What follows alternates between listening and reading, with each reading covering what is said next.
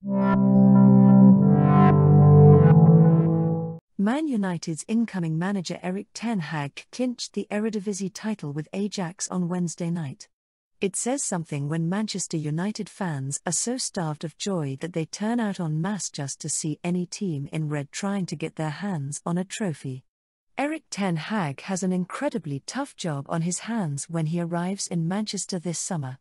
The Dutchman already has an exodus on his hands with 6 players leaving for free, but there will likely be more departures, either players wanting to leave or the new manager wanting to get rid of them. Rebuilding the squad after so many departures will be difficult. Then he has to coach his side. United have shown this season that they are either incapable or unwilling to follow certain instructions, after Ralf Rangnick was quickly forced to abandon his preferred formation and pressing philosophy and make do with the uncoordinated mess he had inherited from Ole Gunnar Solskjaer. Hammering the players into shape will be no small feat. There are plenty of other decisions: the captaincy, Cristiano Ronaldo's future, goalkeeping situation, youngsters to promote, that will have to be made too, but, perhaps most importantly, Ten Hag is going to have to change the squad's mentality. Current morale is at an all-time low.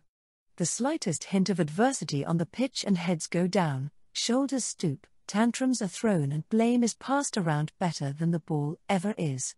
The confidence of several players couldn't be lower and they are just not in the mindset of winning. Thankfully, Ten Hag, by his own admission, has done exactly that at Ajax.